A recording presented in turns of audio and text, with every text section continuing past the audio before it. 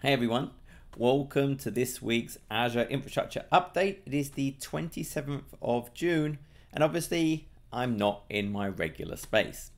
Once again, I'm in my little temporary studio. I'm in a hotel room in Coeur D'Alene in Idaho, and Coeur D'Alene is phenomenal. It's an amazing place.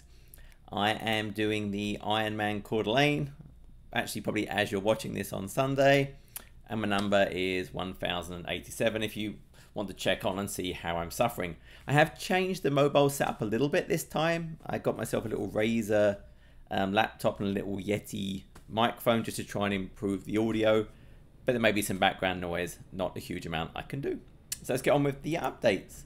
So new videos, I did kind of a deep dive all about highly available network virtual appliances actually in Azure. There's a whole set of considerations, so I go through those in this video. And then I really explored the Microsoft graphs. If you think about Azure AD management or Teams or Exchange Online or SharePoint Online or any of those things, the Microsoft graph is really the direction we're going now for all of that management. So I kind of show how to get started with graph, what scopes are, then actually interacting with PowerShell. From a new features perspective on compute, so the FX series VMs have gone GA. So this is the extreme computing SKU. They're using the 2nd gen Intel Xeon scalable processors. And the whole point of these is I can now have a single core going up to 4.1 gigahertz with a base of 3.4. I have 21 gigabytes of memory per virtual CPU. So that's a huge ratio of kind of 1 to 21 virtual CPUs to memory. I can have up to a terabyte total memory for the biggest SKUs with 48 virtual CPUs. And I can get them in 4, 12, 24, 36, and 48 core SKUs. It's local SSD. And where these are being aimed at is where I have some workload that maybe isn't multi-threaded all the time. Maybe it really needs some really powerful single-threaded operations. Things like electronic design automation, EDA, where I'm rendering and designing circuits. They would benefit from this type of virtual machine. So these are now GA and available in a number of regions. You can go and kind of check out the details kind of for those different virtual machines over here. And here we can see the detail of exactly, number of virtual CPUs available, and then the memory that goes along with those. So those are now GA. So jumping back over. Also, then we have the Azure Container Registry is now available in WestUS 3. Remember, WestUS 3 recently went live, so more and more services. It started off with a huge number of services. It has AZs, but now the Azure Container Registry is also available in WestUS 3, either as the sole copy or with kind of the premium SKUs. I can have copies of that repo. On the networking side, really the only one here is the Azure Web App Firewall now has a 2.0 default rule set in preview. Now this is only available with Azure Front Door Premium SKU. And this new rule set is made up of 17 different rule groups, and I can still add or override my own rules, but it has a new mode. So I can actually now have anomaly scoring. So based on the anomaly, I could kind of think from, hey, it's just a notice all the way through warning, error to critical.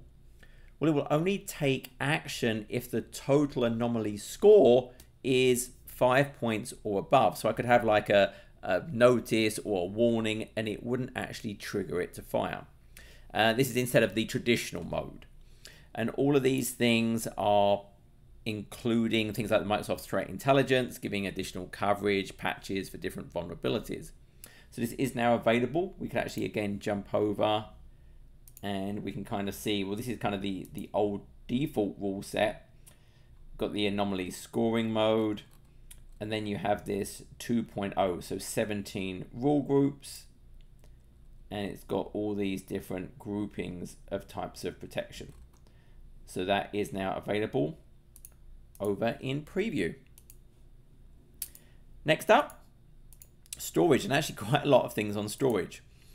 I did a video a few weeks ago all about managed disks, and I talked about bursting. So for premium SSDs, if they're smaller than a certain size, I think it was a P30, could be wrong on that, I get a bucket. And that bucket, for up to 30 minutes, I can burst to a higher IOPS, a higher throughput based on, I start with a full bucket, but then I can accrue if I use under my provisioned IOPS. So now that same 30-minute accrual-based bucket to burst above my provisioned amount is now available for standard SSD as well. So this is only E30 and smaller. And once again, if we go and check this out, it shows us kind of, hey, we have up to 500 IOPS, up to 60 megabytes per second. Then we have this max burst number for both the throughput, and we have it for the IOPS. And that is only available, as you can see here, for the E30 and below. The bigger disks do not have that on-demand kind of bucket-based, so the bucket-based bursting available. So now standard SSDs, we have that as well. Azure Blob NFS. Now 3.0 support has gone GO. So this is the ability to use the NFS 3 protocol just over regular object storage. There's no gateways, there's no data copying. I can still use the regular APIs, but now I can use NFS as well. So typically Linux machines, for example, would benefit from this. Now the storage account I use has to be Data Lake Gen 2. I've checked that box for the hierarchical namespace option, and then that gives me the true folders, POSIX style ACLs, etc. So this will sit on top of the ADLS Gen 2. An important point, there are no file type ACLs today enforced through the NFS 3. The control is through the network, so you need to be able to control who is actually connecting to that storage account. So I could use things like maybe private endpoints or service endpoints restricted to certain subnets, but that's how I actually will control who can use this NFS 3. There are no file level restrictions today. ADLS Gen 1 is going to be blocked from 5th of July. I mean, really should be using it anyway. Gen 2 is better in pretty much every single way, and it will be retired on the 29th of February 2024. Basically, I don't think anyone's using it anyway, really now, but you can't create new ones in a week's time. Azure NetApp Files are introducing a regional quota of 25 tebibytes. Remember, it's the TIB, so it's tebi instead of tera, because it's 1024 to the power of whatever. There didn't used to be any kind of capacity limit put in place. This has really been introduced with the idea of making sure there's going to be sufficient capacity when you go and create these volumes. Now, if you're already using it, if I'm using less than 20 terabytes today, then that's what the limit will be set to, 25 tebibytes. If I'm using more than 20 tebibytes, then it will actually set that limit to 10% above what you've currently provisioned. You still only get billed for what you've actually provisioned, but this is now in place. You can go and request increase if you need it, but they're introducing this default regional quota. Again, it's per region of this 25 tebibytes. On the database side, so Postgres Flexible Server now has a forced failover. With Flexible Server, remember, this is the VM-based option. So I can use burstable VMs, I can stop and start the compute. I can optionally have a replica. Now with this replica, I get synchronous streaming replication and auto failover. So what this capability will let me do is actually test that failover experience. I can force a failover, actually make it over, see how my app behaves, do that kind of testing. PostgreSQL Hyperscale now has server group restarts. Remember, Hyperscale uses the Postgres Citus, the Citus add-on. And what that means is now it shards the data. Instead of being a single instance, it shards the data over multiple instances. Also, I have multiple servers. So what this is now going to let me do is I can actually force a complete restart of all of the servers in that group. Now, obviously, if I restart all the servers, there's going to be some downtime. So you'll be notified of that when you do it. But I can now force a server group restart. CosmosDB now has this full text query diagnostic option. And this might be easier if we just quickly look at this. If I jump over for a second, if we think about CosmosDB, we get logging data. But sometimes it might be hard to understand, well, what query calls this? What can I do? So now we have this diagnostics full text query icon turn on. And what that's going to do is now show me the deobfuscated query. I can see the full text of the query, which should make it easier to identify kind of the other performance usage optimizations that you're doing, make it easier to kind of work out what's going on. With that works with the core SQL API, the API for MongoDB, Gremlin. But remember, it is now doing some extra data, so there'll be some extra logging, maybe some extra costs, so just be aware of that. Azure SQL had a number of updates. So from a GA perspective, they introduced parallel backup for SQL managed instance general purpose SKU. Remember, with SQL, I have kind of this compute and storage. And the backup is this long-running process typically. It sequentially backs up this file. Once that's finished, it goes to this file and so on. So we think about that, storage is a disk. Well, that disk has certain characteristics, it has certain performance. So using this sequential method, one disk at a time, it just hammers that disk and it can only go as fast as that disk can handle it. Well, with each database file on its own disk, with the parallel option, now instead of maxing out one disk, multiple files are actually going to be backed up at the same time. So this reduces the overall time of the backup, and also because now many files over many disks are backed up at the same time, well, the impact is now actually distributed over multiple disks, minimizing the impact on any one disk, which again lessens the chance of any kind of conflict against the actual workload. In preview, now Azure AD only all for Azure SQL Database and SQL MI, i.e. I can turn off SQL authentication. This could be no SQL all for SQL logins, users, nor SQL Server admin, no SQL credentials. I could still create them, they just won't get used. So now I can do Azure AD for everything. On the Hyperscale in preview, they introduced the idea of this new type of secondary name replicas. So with Hyperscale, we have this primary read-write compute query engine instance, and I can have additional secondaries. And then we have these page servers that host the actual data, and they scale out. That's what gives us this huge scale. So what I can now have, those secondary replicas, there are three types. So I have the HA replica that uses the same pages as the primary, so there's no data copying, and they're hot standby. They're designed for failover with automatic failover capability as required. But now I can have a named replica. So a named replica, like the HA option, it uses the same pages, those same page servers. There's no data copying, but it's going to appear as a regular read-only SQL database in the portal from the API. I can have a different database name from the primary. Has to be the same region, because again, remember, it's sharing those page servers. But each primary can have up to 30 of these named replicas. And the goal of this is just to support massive OLTP, i.e. kind of regular transactions. But also it can support things like hybrid transactional and analytical processing, HTAP.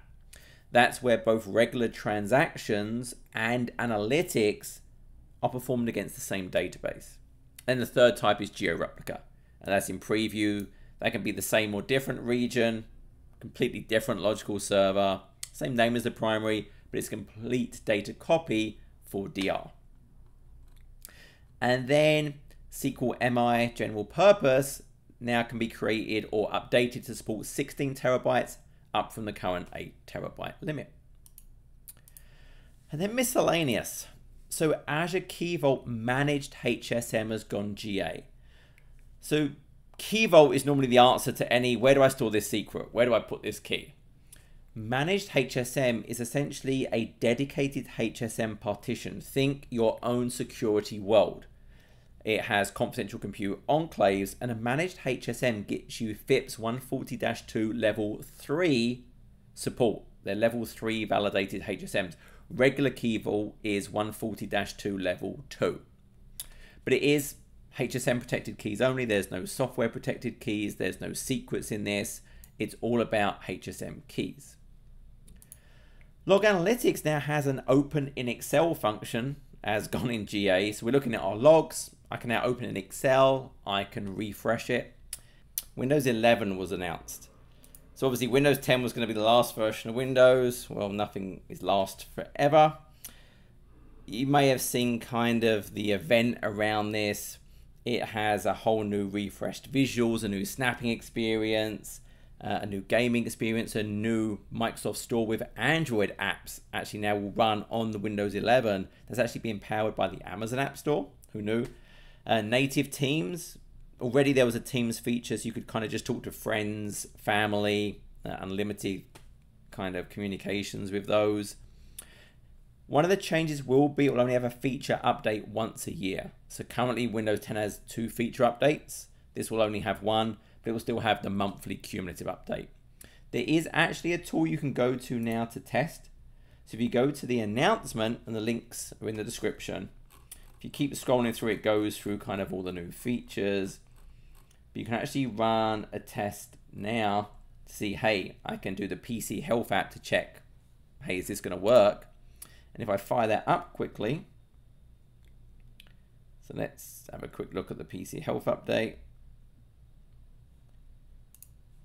So if I show this, there's actually a check now option for Windows 11. And if I click that, great news, I can run Windows 11. So you can go and check now. Pretty much if it runs Windows 10, you should be fine, but you can always go and be doubly sure. Windows Server 2022 Azure Edition is now in preview. So remember, there's an Azure Edition of 2019. And this only runs on Azure and Azure Stack HCI. It won't run on Hyper-V, it won't run on bare metal, it won't run in other clouds. The big thing for 29 is it supported hot patching. Ordinarily, we have to kind of reboot for certain types of updates. This can do it without a reboot. Now, instead of a monthly reboot, maybe I just have a quarterly reboot. For 2022 version, it adds a lot of the new 2022 features like TLS 1.3, secured core, 48 terabytes of RAM, 64 sockets, 2048 logical procs. For the Azure Edition uniquely, it adds SMB over QUIC. So QUIC is an IETF standard, and it basically replaces TCP with a web-orientated UDP. So this gives me improved performance, reduces congestion. It's always encrypted using TLS 1.3 with certificate auth. And then it also gives me this Azure Extended Network. Basically, it lets me have VMs running in Azure and then VMs running on Azure Stack HCI, and it encapsulates the layer 2 Ethernet in layer 4 UDP, leveraging VXLAN. So I can essentially extend that between my on-prem and Azure. There's a new version of RDCMan. If you use RDCMan, they actually have a new version out. Again, link in the description. And there's a new cert they announced, the AZ700. This is an Azure networking exam. I think it comes out in July in beta, so you can go and take that. Again, the link will have all the documentation about what's going to be in it. And then there is now documentation. If you are using Azure MFA Server, really want to get away from that and use Azure MFA, there's again documentation now on actually how you can go about doing that migration. And that was it. So I hope that was helpful as always. Again, be back to normal next week in my home environment, hopefully walking. It's supposed to be 99 degrees on Sunday, so that's going to be hideous. But until next week, everyone, take care.